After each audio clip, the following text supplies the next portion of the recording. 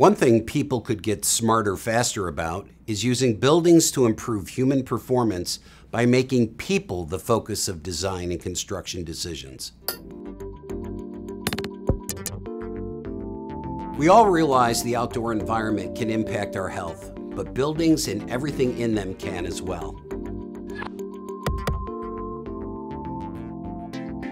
Incorporating scientifically proven building features such as those in the WELL rating system can make our buildings into healthcare intervention tools and help people thrive. North Americans, on average, spend 90% of their time indoors.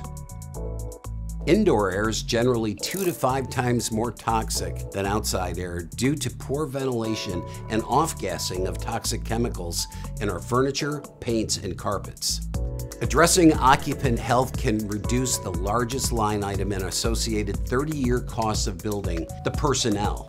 And since 90% of corporate expenses are tied to salary and benefits, the ROI of healthier employees has an immediate impact on the bottom line.